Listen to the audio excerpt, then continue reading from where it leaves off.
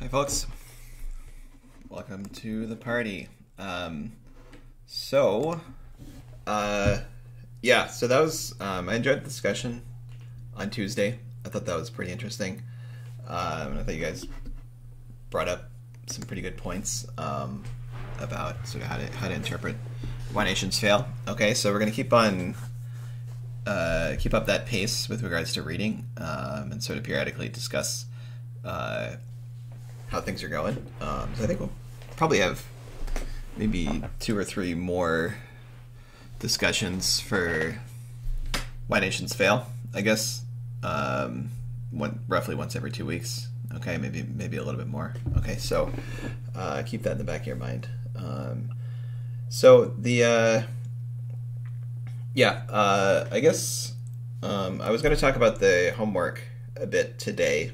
Okay, I think it's probably good to go over this one in a little bit more detail. I know we've already gone over the Malthusian model quite a bit, but I think it's useful to lay out kind of what types of answers I'm expecting for these. So, I mean, a lot of these homeworks are going to be what I would call sort of problem set style homeworks, where I'm going to give you, a particular model that's related to what we are doing in class with some variations.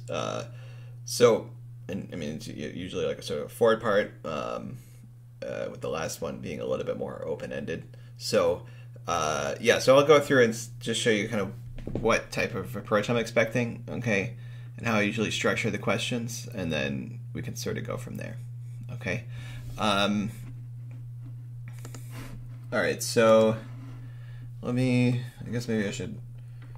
I'm gonna mostly work on the just on hand drawn notes here. So if you want to pull up the homework on the side, that may not be a bad idea, but I'll try and keep everything kind of self-contained here. Okay, so let's start a new page. All right, so this is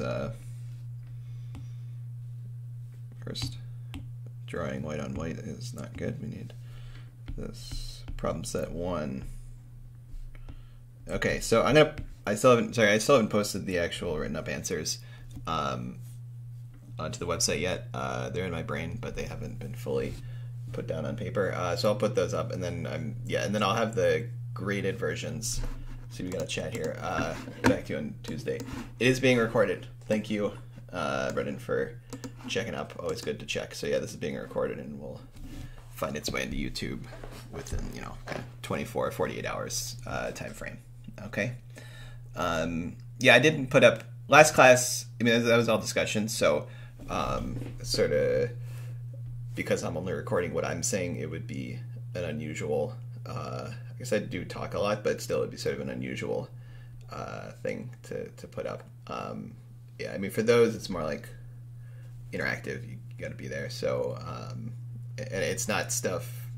Everything that's sort of critical for doing like the problem sets and all that is going to, ideally is going to be in this kind of lecture and recorded. Okay, so that's how I'll probably do that in the future too. Okay. All right. So problem set 1.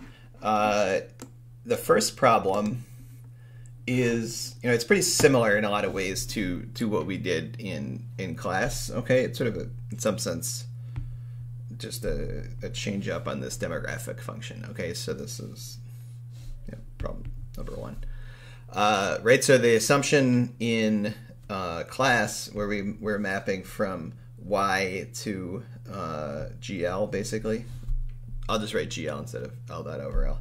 Okay, so the assumption in class, oftentimes, at least eventually, okay, was something like this, okay, where we had this, on the left side, basically over here, we had this sort of Malthusian zone, where, higher standard of living, I don't know what happens down here, but higher standard of living leads to more population growth, and that, there's some intersection there with the 0, right, where that was like the old Malthusian equilibrium. And then at some point you have this other zone, so after the demographic transition, where it becomes the opposite, where the population growth rate is lower for higher levels of income, which is more what we see in the modern world. Okay, so that was like what I would call like the full, most realistic version. Okay, really what problem one is just doing is we're more or less focusing on this right hand side here, okay? And so the function that I gave you in problem one, right, it's just sort of the algebraic way to write that out, where it's going to look something like this. I'm going to write just like a little y. Okay, so GL was n1, the max of n1 and n2 minus little y. So what is, what's that going to look like? Well, you have, let's see, n2 bigger than n1, right? So at 0, we're assuming n2 is bigger than n1. I think I wrote that, yeah. And those are both positive. Okay, so n2 is bigger than n1, and hence n2 are positive numbers. Okay, so this is like 0 here. All right, so it's always positive, which is a little bit different from what we have over here where it can go negative. All right. Okay, and then essentially what this is going to be is at 0, right, this is the max of n1 and n2, which means that it's n2, right? So at 0, you're up here. As y gets larger, this is going to go down, but then eventually you hit that n1 level and you're going to flatten out, right? So in this zone, this is the n2 minus y, but then eventually you hit the level of n1, and so like this would keep going without the max, but since we have that max there, you can't go below that, right? So it's just going to be this for a bit, then you kind of turn the corner right there. Okay, so that's what that function is going to look like, and then we can sort of extrapolate that. All right, so the solid line is what our GL function. Okay, it all it means is it's going to look a little bit like this. This is smoother, but it's going to have the decreasing trend, but it's not going to hit 0. It's eventually going to hit some long run value. Okay, and just to label our axes here. Okay, so yeah, so that's the basic setup. Okay, and really with doing these Malthusian like sort of diagrams, okay, there's one really important equation which we've derived before, but it only takes a second to derive, so I might as well do it now too. And you can get it by starting from our production function, which basically always is going to look like that. Okay, so that's aggregate production. All right, if we think about per capita, y over L, okay, well this is going to be z k to the alpha L to the minus alpha. Okay, we can combine those last two terms if we want, but we don't need to. Okay, and then when we use our growth rate rules, which are super useful, I think, in handling these types of functions, if we want to think, well, what's the growth rate of y? Well, then we can just easily use the product rule basically and the power rule to say, okay, well, it's going to be the growth rate of z, okay, from this first term over here. Then the growth rate of this k to the alpha term. Well, k is the amount of land, which we've always assumed is not changing over time, and we're still assuming that. Okay, so that's not going to contribute anything to growth because it's stationary. And then the last term, the growth rate of the last term goes in, so that's L to the minus alpha, so that's going to be minus alpha from that power rule times GL. Okay, so this is like basically always true in any of the Malthusian models we're looking at, regardless of what we assume about this demographic function. Okay, it's basically always going to be true. All right, and that's pretty much good enough for us. Okay, so right, and then what that tells us is that it'll tell us, right. So the fate of standard of living is just it's a battle between technology and population, which induces sort of like a density effect. Okay, so technology makes it better, obviously. Higher population makes it worse because of higher density. Okay, and these two are balancing off one another because there's a minus sign over here. Okay, wherever that is, there's a minus sign here. Okay, all right, and so then essentially, if you want to say, okay, well, is GY positive? Okay, that basically boils down to, is GL less than GZ over alpha, right? So it's just rearranging this thing being positive means if GL is low enough, right, then this GY is going to be positive, right? GL was 0, this would be positive for sure. If it was huge, this thing is going to be negative, right? So the question is GL small enough, in this case less than that technological factor, right? And that's why we would go over here and say, okay, well suppose that GZ was such that GZ over alpha was here, okay? And then you could, I'll draw like a long dash line here. Let's say that it was right there, okay? And that pretty much tells us everything we need to know, right? Because there's going to be some intersection, right? And whether you're on the left or you start on the left or the right of this is everything is determined from that, right? So you're going to start somewhere, right? You're going to have an initial condition, which is your initial y, your initial standard of living. And if it happens to be over here, okay, then population growth rate is relatively low relative to GZ over alpha, right? It's below GZ over alpha. And so then GY is positive, okay? So then you're gonna move up in y space, all right? You move here, and that's gonna be true anytime you're on the right-hand side of that dotted line, okay? And you're gonna keep on going off to infinity, okay? That's pretty good in a normative sense, I would say. And like, you know, anywhere over on this side here, okay? Now, if you are unlucky enough to start over here, well, then population growth rate is relatively high, and you're actually gonna keep on going this way. And you're gonna go to 0. You can't go below 0, but you're gonna head towards 0, right? So this is also 0 here. You're gonna head towards 0, okay? You know, in the Malthusian world that we looked at before, where you had that downturn at the bottom, then you would end up like here. You would end up at a point that's not great.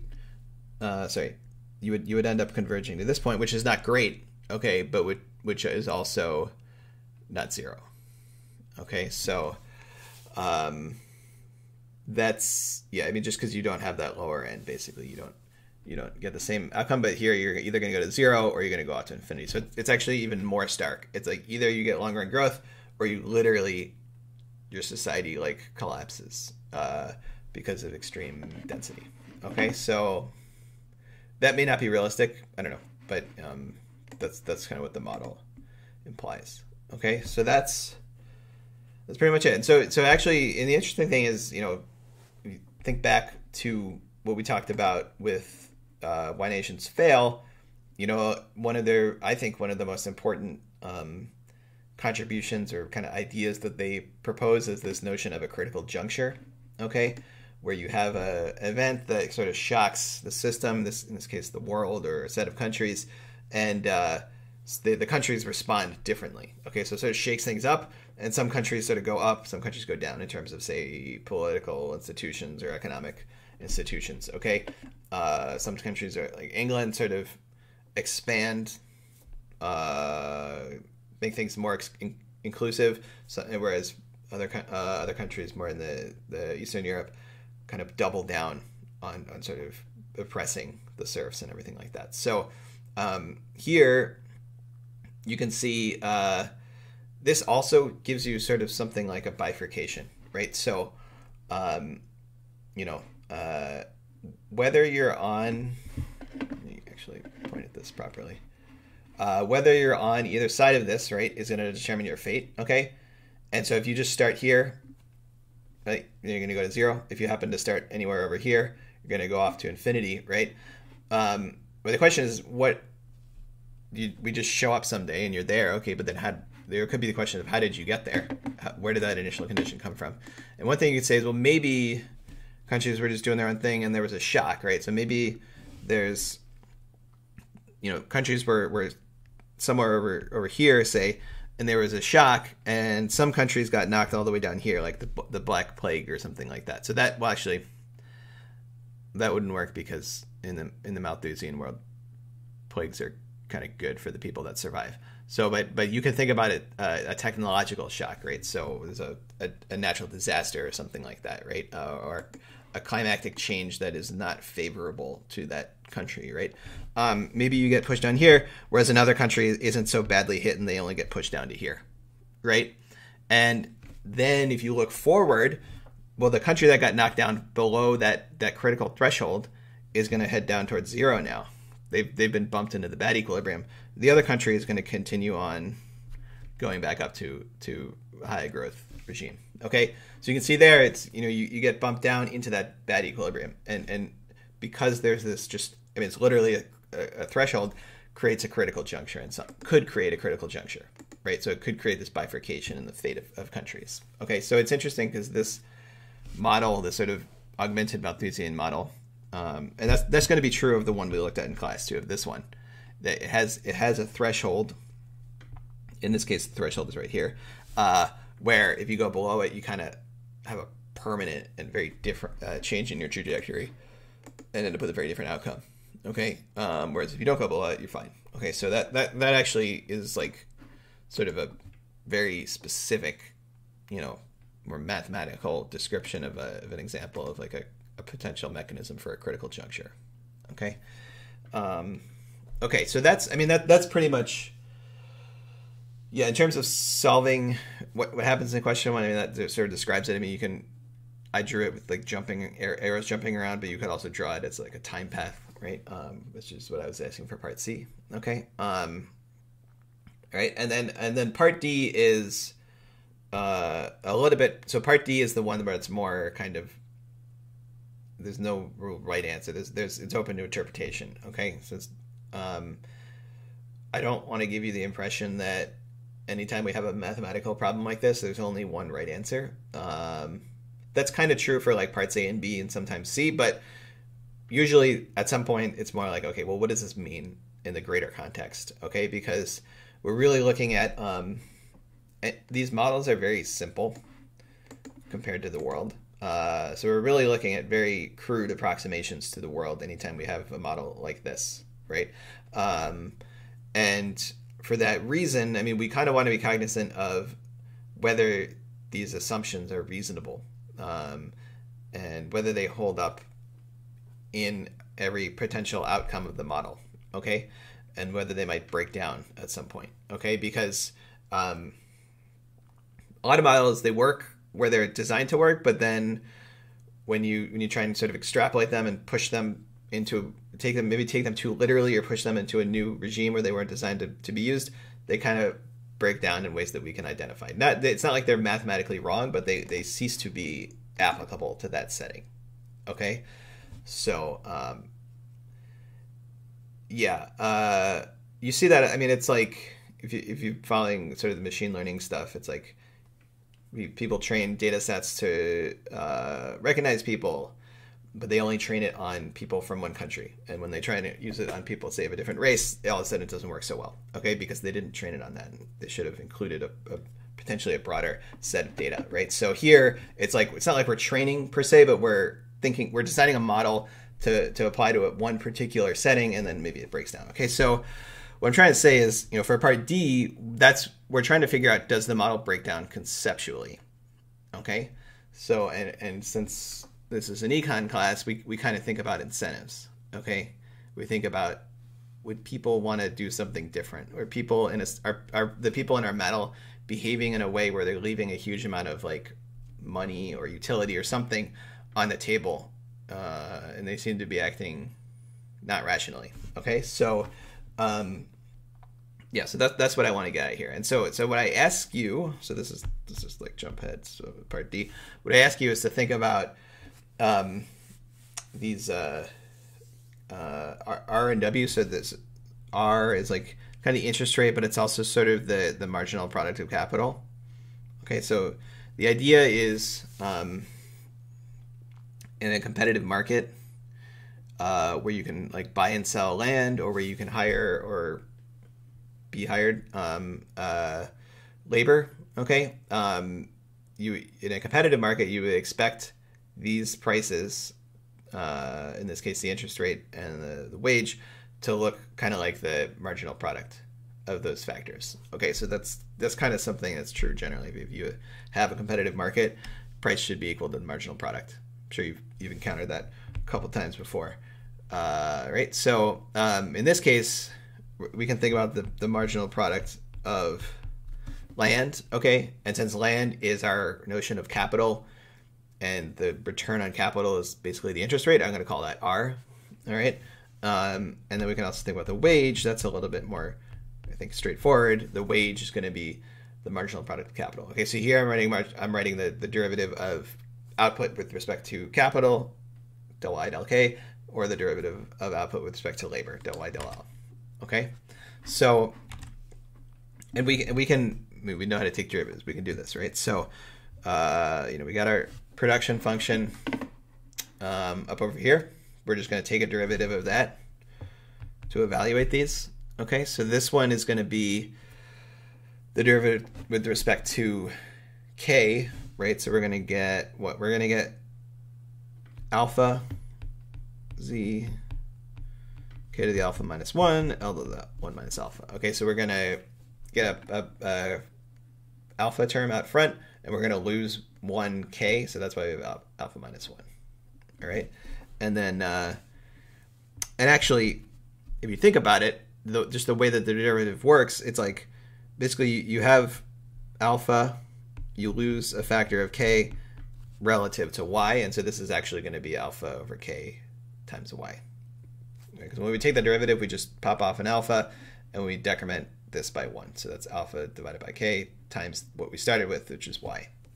Okay, so that's actually like, because it's Cobb-Douglas, that's this functional form this is always true, basically. Okay, now we can do the same thing for wage. Okay, for the marginal product of labor, everything is the same except instead of alpha, it's 1 minus alpha. Okay, and then we'll have z k to the alpha, and now we have L to the minus alpha. Oops, I did that wrong.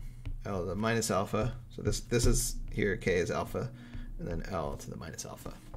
Okay, because we lose that 1 here. All right, and just like with capital, so that means that this is 1 minus alpha over L times y. Okay. Now, all right, so those are well, they're what I would call them our factor prices. They're the prices on capital and labor. They're also the marginal products because we assumed a competitive market for these factors. Okay, and so what is that? Well, why did we do that? Here's why. So we can think about. I said we were thinking about, is this model breaking down conceptually? We can think about sort of some what if scenarios, right? So what if you're in a society like this? And in particular, I'm thinking about actually the good version of this. So there's a lot of arrows. What if you're in the zone where you're in the good equilibrium? You started with a high enough standard of living. The technology was not swamped by population growth, and you had continual growth in that standard of living. Okay, so y is just going off to infinity. Okay, but also you can see along this, so this just keeps going on forever, right? So y goes out to infinity. GL is basically equal to this n1. Okay, at that point, after this turn here, your population just grows at a constant exponential n1. So it's growing, right, at an exponential rate, and that rate is n1.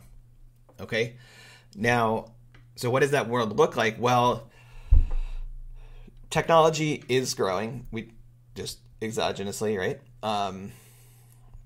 Because GZ is relatively high. Population is growing, right? Density is getting higher and higher, right? It works out that, these relative levels here mean that you still have positive growth in the standard of living. Okay, so technology overcomes the density effect.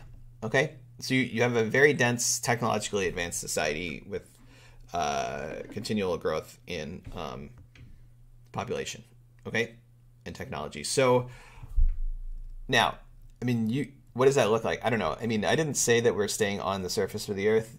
Maybe you have skyscrapers or something, okay, because you have a fixed amount of land, but maybe you have technology for building super tall buildings. That would be interesting, kind of cool, but perhaps you'd be missing out on, I don't know, just parks, greenery, stuff like that, right? So there could be some downsides. And so you might think that you would want to find more land, right? If that was the world, finding a park would be awesome, right? And so that's what I'm kind of thinking about here is like, if things are getting really dense, maybe people are going to start looking for more land, okay? And well, how do you think about that? Well, you need to know how valuable is land, okay? And that's the price of land, right? That's what I'm calling this R here.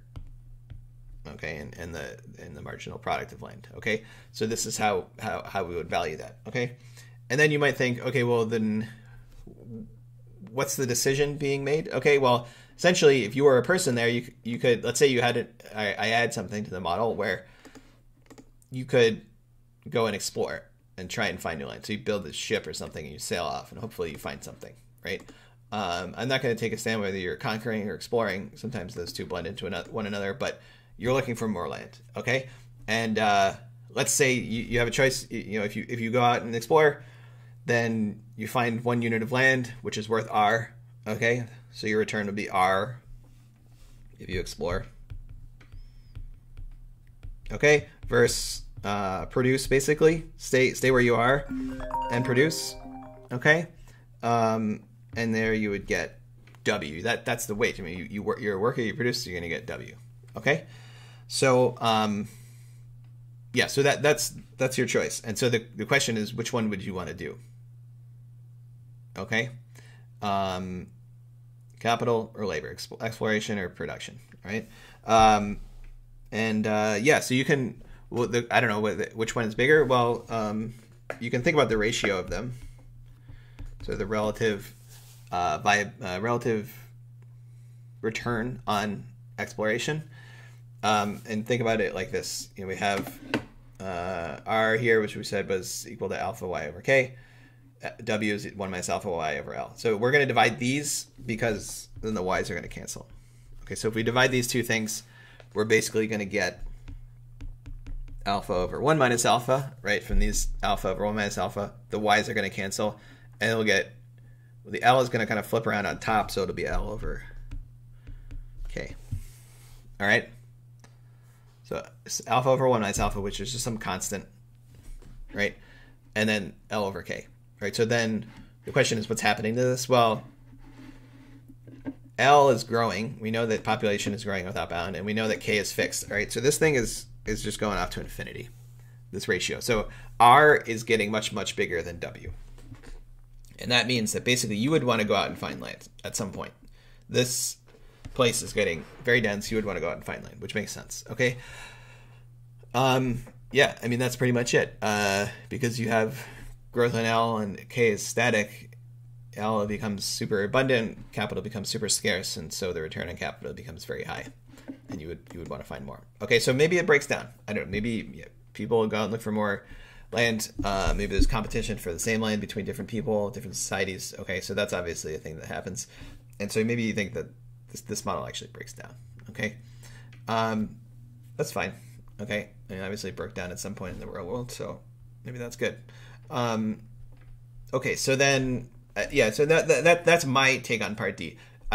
There's no, I would say, 100% right answer. That's one answer you could give. Okay, but just I think the critical thing is thinking about this in terms of incentives, in terms of these values and prices. Okay.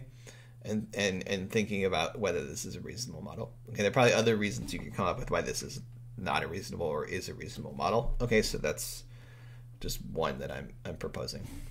Okay. All right, so I'll leave it at that for problem 1. Okay. And then we can go on to problem 2 if you guys are okay with that. All right. Okay, so problem 2. Problem 2 actually, I mean, it doesn't, I'm only adding one thing in problem 2. Okay, which is this Z thing. Okay, so in problem 1, we assume that GZ is constant. I think so I just said GZ is, which is Z dot over Z, right? I just said it was some constant in problem 1, given handed down from on high, right? So, and now we're just changing that. Okay, so here in problem 2, we're saying, well, now Z is actually a function, how fast Z is growing is a function of L. Okay, so the simple interpretation is that every person is just constantly thinking of some ideas. Maybe they're rarely successful, but they're successful at some rate, which is eta. And so that, the more people you have thinking of ideas, the more good ideas you're going to have, and that's going to permeate throughout society and improve productivities. This Z technology parameter. All right. So, and that also means that bigger societies are going to have faster technological growth. Okay. So now that's good. Sure. I mean that, and so the question is, how do we think about this, and how does this going to change sort of the implications of what we found in problem 1? Okay. Well, what I sort of tried to guide you through here is well, first we want to think about Z, and we don't want to think about Z in absolute terms. We want to think about it in growth rate terms. Okay. So we want to think about Z dot over Z. Okay. So if we just think about Z dot over Z, just divide that left-hand equation by Z, we're going to get eta times L over Z. Okay. So that's going to be our growth rate on Z. Now, what that means is if we want to have this Z have a constant growth rate, we should have some proportionality between L and Z. Okay. And so the reason that arises is, well, first of all, algebraically, like, we have a ratio here. Anytime we have these ratios showing up in growth rates, we want them to converge. And so that means they should have the same growth rate, that L should be growing at the same rate as Z, or vice versa. Okay. But also, if you think about just, this equation, what it means is that if you have a society with a very high population, okay, but a relatively low Z, okay, that means this ratio is high, which would imply a higher growth rate of technology. So that means you have your technological level is not very advanced. You have a lot of people thinking of ideas, and so proportionally, you're going to get a ton of growth right away. Okay, eventually it's going to converge down. As Z gets bigger, it's going to converge down to something, but you're going to get a lot of growth at that point. In the inverse example, where you have a very small population but really advanced technology, so you have like a small population, but also you have all of Wikipedia or something like that, okay, that you can read through. In that case, you're not going to get very much technological growth, right? Because you have so much technology, you only have a few people thinking of ideas. Proportionally, they're not going to be able to accomplish that much. Okay, so you're going to have a low growth rate. And that, well, presumably that would converge over time if your population gets bigger, I guess. But it might take a little while. All right. So, but in either case, you're going to have this imbalance between L and Z, which is going to lead to, in one case, high growth, and the other case, low growth. Okay.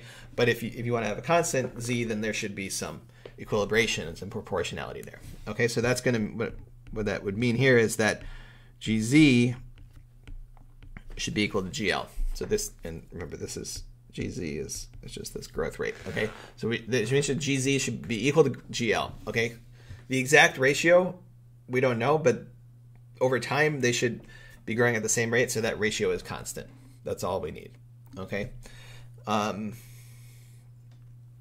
right. So that's kind of what the logic that you want to employ is thinking about when are things balanced, when are things growing at a constant rate, because that's at the end of the day what we're going to need for any sensible sort of outcome. All right. Okay. So that's interesting because let's recall before we derived this equation over here. Where'd it go? There it is. This GY equation. All right, so GY, and that still holds here, by the way, is equal to GZ minus alpha GL. Okay, there's that equation. And now we're saying that GZ should be equal to GL. So that means that we can plug in GL here minus alpha GL. Okay, and then we can combine these two into like a 1 minus alpha times GL. Remember, alpha is less than 1. Okay, so this thing is positive. Great. So that means that basically, once we're in a sort of equilibrium or a steady state, after a long time has passed, we should end up with positive, strictly positive growth in the standard of living, because essentially, if you think about the case where GY got very low, okay, then I mean it's just it wouldn't be possible, essentially, because if GY got very low, right? That must mean that you had a relatively low level of technology, I guess, and then you would essentially, from this equation, you would experience a high growth rate of technology, okay, which would push you back, okay? So in the long run, you're always going to kind of be pushed away from that bad outcome, right, by improvements in technology, okay? Yeah, so then, you know, if you go back to this here, right, so here before, in question 1, we had GZ was exogenously given. It was just some number which could land anywhere in here, okay? But now we're saying, okay, that GZ is going to be equal to GL, okay?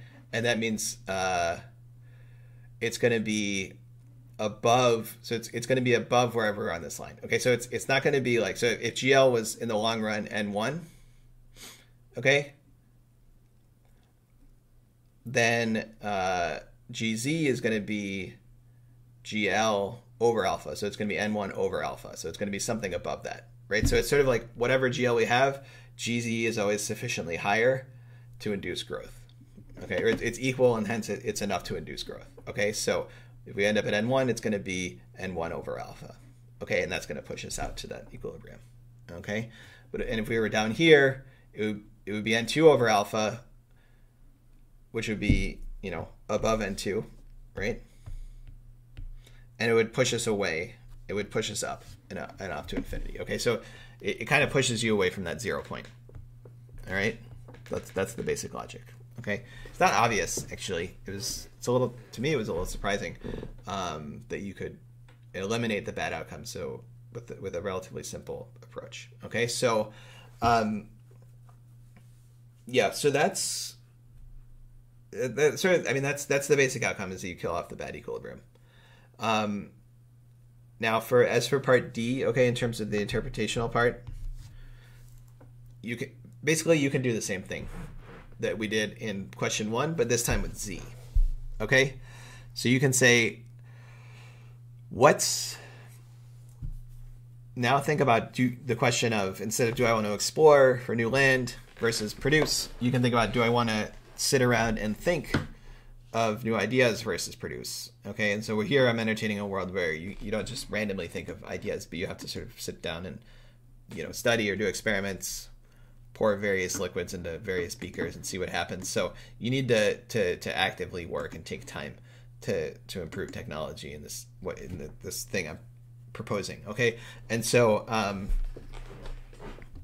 yeah, so the question is, how valuable is technology? Okay, and so for that, I'm going to essentially use the same approach and say, well, what's the marginal product of technology? Okay, now the marginal product of technology, if you remember, so let's go back up here. Boom, look at our production function. It just says a z out front, right? So the derivative of that with respect to z is just k to the alpha, L to the 1 minus alpha, okay, which is equal to y over z. So it's just y, but you lose the z when you take the derivative because it's just linear in z. Okay, so that's a relatively simple calculation. All right. Okay, so that's, I don't know, I don't have a letter that I'm going to call that. I'm just going to call it del y del z. And we can think about, remember what we found for the wage. For the wage up here, we found that it's 1 minus alpha over L times y. Okay, so that's just the same calculation we did before. Okay. So now but we're going to do the same thing here. We're going to say, well, you know, do we want to, I don't know what that, okay. Got a weird window. Okay. Do we want to do research? Okay, or experimentation, right? Which would give us del y del z, or do we want to do production? Which would give us w. Okay? And so we're just going to calculate. Again, we can just look at the ratio here. Okay, so del y del z divided by w. Okay? What's that going to give us? If you look at these 2, comparing them, well, again, you have a factor of y that's going to cancel. Okay, so you're going to get a 1 over 1 minus alpha from this here. This is going to be in the denominator.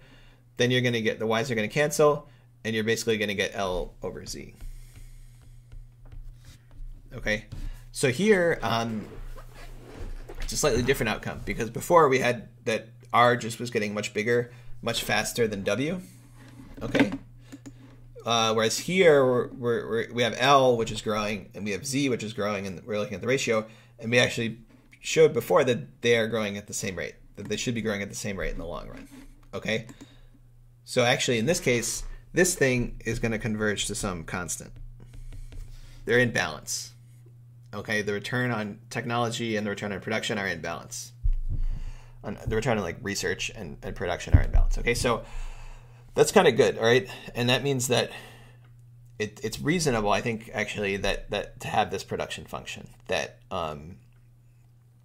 if people were able to choose, do I want to be a researcher or a production worker, there wouldn't be an obvious answer. Okay, so maybe for some people research is better, for some people production is better, but they're about on par, and so there's going to be some fraction of people that are going to do research and some are going to do production, which you always need both. In any society, you can't get by on just research or just production if you want to have a good standard of living and have a continually growing standard of living.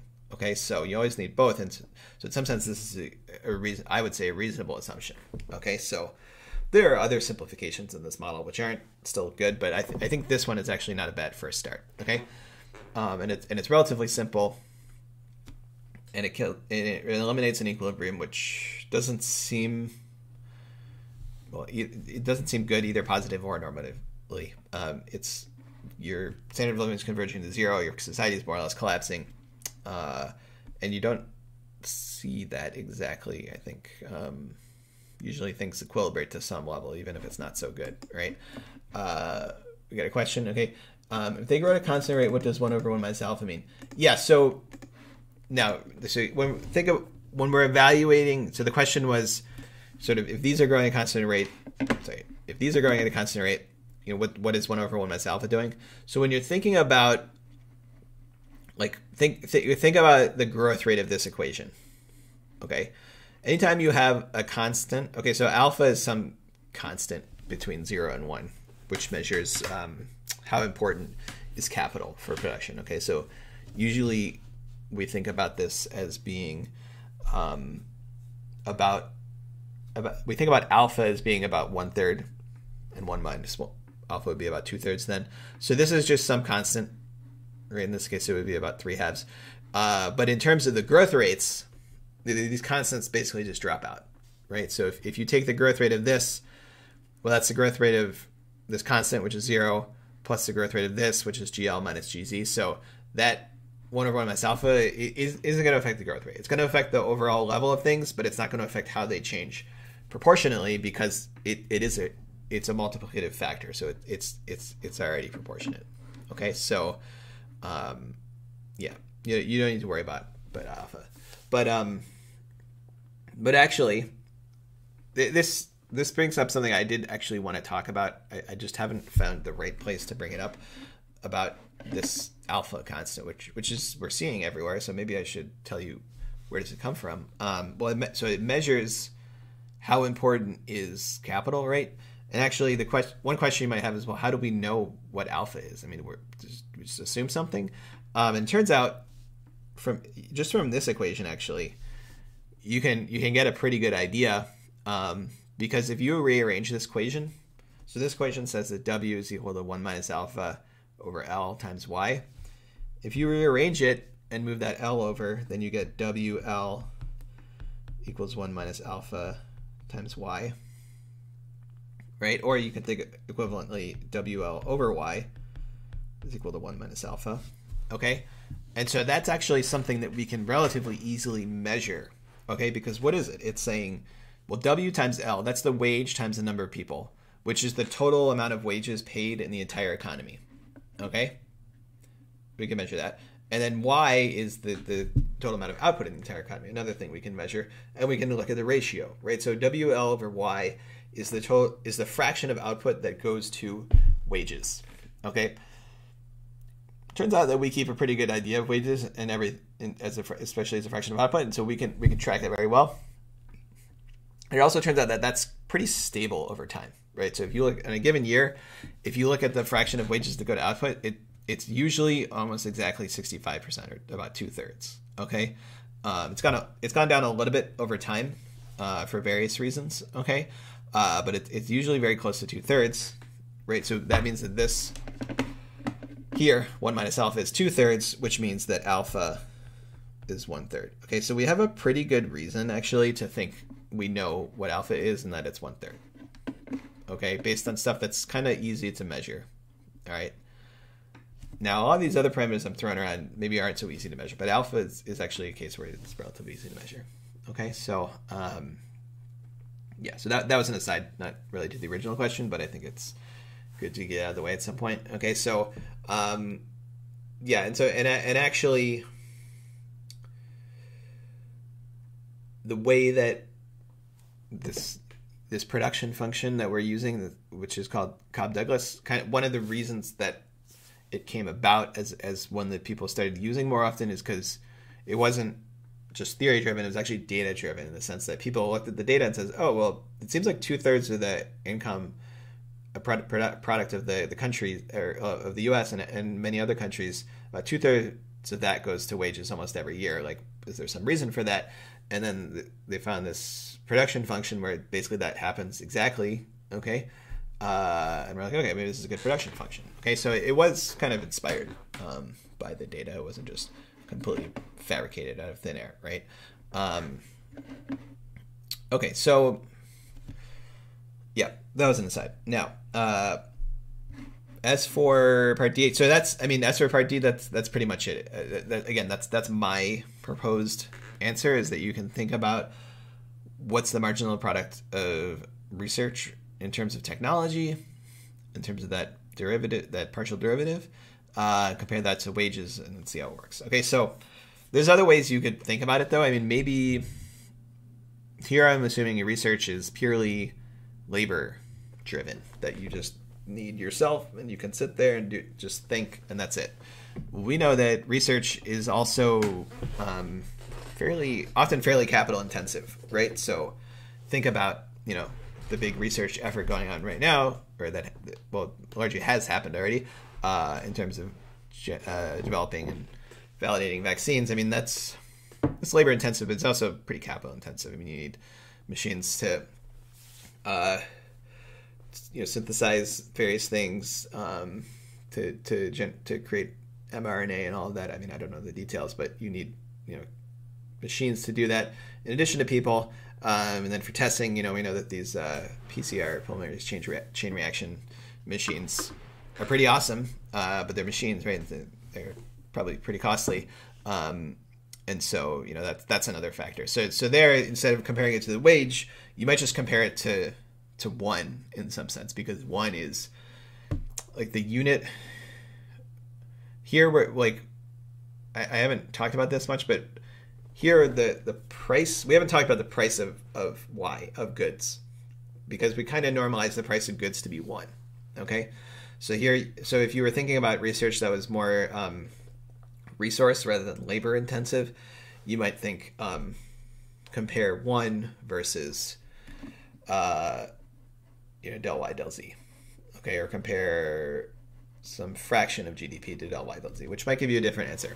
Or you could think about it more as comparing it to capital, in which case you would compare it to R. So it really depends on, it's like opportunity cost. You do some research, but what do you have to give up? Do you give up labor that could have gone to production? Do you give up capital that could have gone to, production rather than research? Or do you give up just output? Okay, so that's not entirely clear. But in this case, with labor, you get a pretty clear answer. Okay. All right, so that's the homework. I think, yeah. So I hopefully I gave you an idea of there's a method, okay, here in terms of how to approach things. Okay. Probably the most important part is for this class is thinking about growth rates and thinking about keeping things balanced. Okay. And being, knowing how to use your rules for growth rates to calculate the growth rate of things. Okay. That's probably, so for this class, that's the most important thing.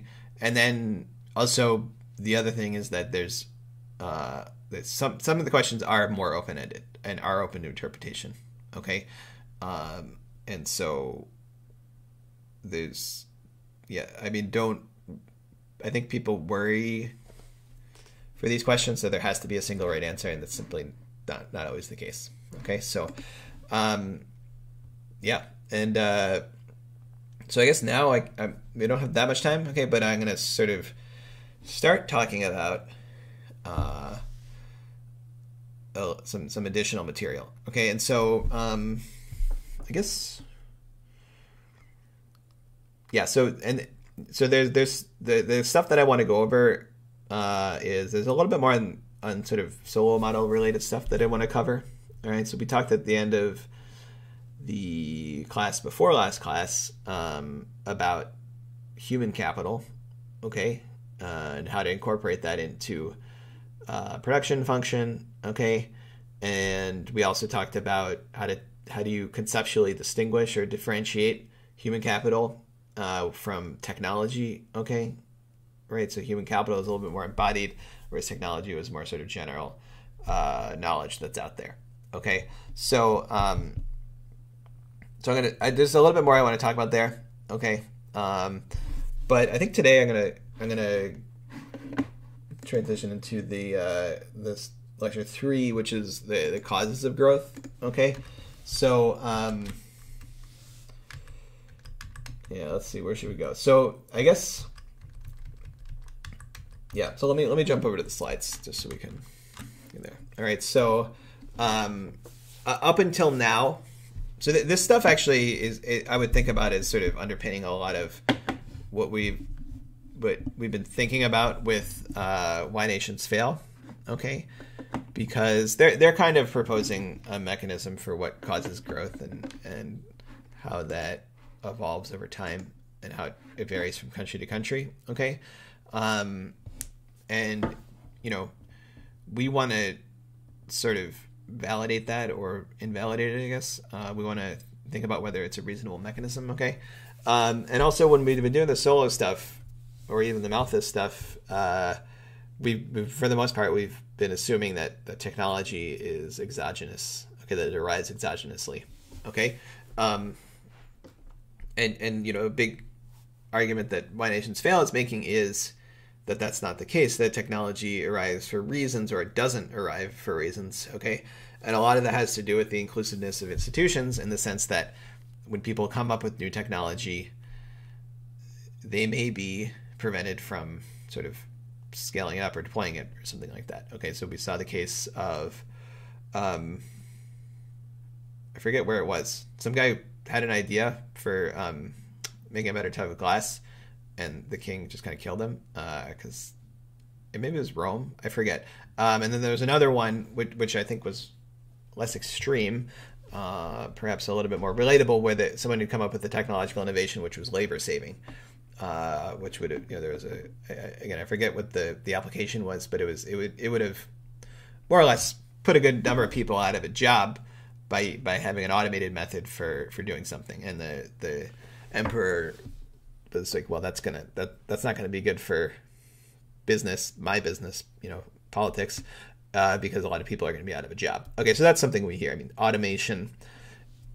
That's a big worry, is that automation is going to displace workers and they're not going to be able or not going to have available to them jobs to get instead, right? So even though automation would improve productivity, in some sense, if you look at productivity per worker, it would improve output, presumably it would potentially displace a lot of people. Okay, so so their argument is that, the incentives for the creation of technology matter there. So if people think that, if I come up with a new idea and propose it, then and I'm just going to be told that I can't do it, okay, then that isn't going to be good for technology. It's not going to be good for research. Okay, so we're not so used to that today in the U.S. I mean, I think there's pretty good amount of openness with regards to deploying new technology. Okay, but I mean, that's not true in every case. So if you think about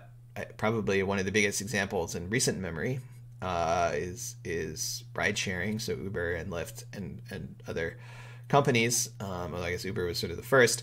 I mean, there you have a situation of basically regulated markets. So you have sort of an artificial limit on the number of cabs, right? You have to get so this varies by city. So in New York, for instance, you need to get a medallion to operate a cab, and the number of medallions is a fixed quantity by the city, I guess. And the medallions are like really expensive, and so it's a very scarce thing. And so the whole thing is fairly regulated, right? So yeah, I mean, I don't know, it worked pretty good, and I think part of it is that you want to reduce congestion, okay, in the city. So there's certainly reasons for it. And then Uber comes along and is like, actually, we're just going to do this thing. They kind of ignored the laws and like probably were breaking the laws. So there it was sort of like there was a regulation which was probably deterring people from entering, right? Certainly deterring people from entering via the price of the medallion. And then there was some new technology which sort of somehow got around it and sort of something like a loophole, I guess. And yeah, so in that case, it's not clear. I mean, there was regulation, but then it wasn't really enforced somehow. So, but there are other cases where, there are regulations. If you think about, again, these regulations are often good. I mean, they're often very good components to them. They're consumer protection or something like that. But, certainly like medical fields, you need to get things approved by the FDA, and that's, I'm sure there are many good reasons for that, right? So, but that does also make it difficult to enter those markets, right? Yeah. So, but there's a lot of examples, So it's not the case necessarily in the U.S. that it's just any technology can deploy to anywhere, but it is relatively open, especially compared to these examples where we saw before, right? And if you look historically, generally there was a lot more power sort of wielded by the upper class. So if you look at England historically, I mean, it was trying to set a maximum wage or something like that to keep the peasants in line after the Black Death. And then later on, when they started handing out patents for things, it wasn't like today. It was more like just a government sanctioned monopoly. Okay. And it would often go to friends of people in parliament who are usually lords anyway. So, things then were not quite as open. They were more controlled, okay, often by the political elite. And so it's certainly something that varies historically over time and across country. All right. So, yeah, so that's the basic thesis, is that you need to think about the openness to ideas and stuff like that. Okay. So now the question is, can we, how do we validate this in the data? How can we think about validating this in the data? It's kind of tough, all right? But, anytime someone proposes a mechanism that, something is determinative for the growth of a country, you want to think, sort of generally you need to think like, how are we going to assess this claim, right? And that gets to this question of causality, okay? How do you determine that something causes something else, which is a pretty, sort of fundamental metaphysical question, I guess, but it's also something we think about a little bit more practically in the economic sphere and econometrics especially. So that's kind of what we're going to think about. Obviously, we're running out of time right now, but we're going to think about that, and that's sort of the goal of this particular lecture. Okay, so I'm going to skip this for now. Okay, just jump into causation. Okay, just to give you a general overview. So yeah, you've probably heard correlation is not causation. That's kind of the basic takeaway here, but we're going to go into a lot more detail. Okay, so but it's important because it's important to determine causation, right? Because a lot of times you see people saying that we should do something because it's associated with good outcomes. Okay, so the classic thing would be like, I don't know. There's many classic ones, but one that I think of often is, drinking 2 glasses of red wine a day is good for your health.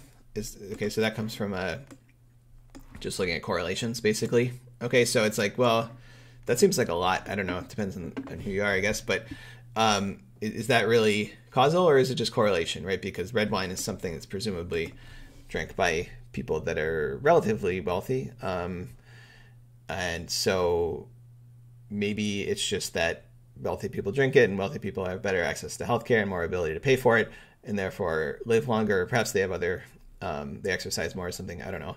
And so it's just correlated with wealth, which is correlated with health. And it's actually could even be bad for you, but it's just like it doesn't counteract the effects of being wealthy. Okay, so that's one example. There's other stuff. If you think about, there's a lot of things that are correlated with owning a house, with being married, and all of that. And that stuff is not clear. Is it causal or is it just correlation, right? Because those are things that are also correlated with wealth. Okay, so and once you start getting stuff like that, I mean, and people proposing policies based on this, if it's a phantom correlation that doesn't indicate any causal things, then the policy might not actually be good. The policy is, okay, now everyone has to drink 2 glasses of red wine a day. That probably wouldn't be a good policy, right? So, it's important to get it right, because otherwise you're gonna make bad policy. All right, and the policy isn't the only important thing in the world, but it's kind of important. Okay, when you think about this, and when I say policy, it doesn't have to be government policy. It could be corporate policy. It could be you're a company, and actually a friend of mine, probably the last example I can give. A friend of mine works for this company that sells sporting equipment. It's backcountry. They sell like skiing and stuff like that equipment. And they had a thing where they would call up their best customers and just say like, hey, what's up? We thought you might be interested in this, and so on. And they wanted to know, does that work? Okay. And part of the problem is that you're already calling your best customers. Okay. And so, it's hard to evaluate that. Right. So, and so to evaluate that carefully, you need to take a more experimental approach rather than just this call your best customers. And are they going to buy stuff? Probably, because they've already been your best customers. Right. So, so when I say policy, I mean not just government, but also any setting. If you're a business, if you're a nonprofit, if you're a government, if you're just sitting at home trying to think, what should I do today, right? So it's going to be important in any setting like that. Okay, so so I didn't get to actually do or anything, but that's the motivation for why we should think about this. And so I'm going to talk about, with a bunch of circles and arrows and graphs in the sense of a network, how to think about causation and how to potentially infer causation from data, and failing that, how to think about running an experiment to determine causation.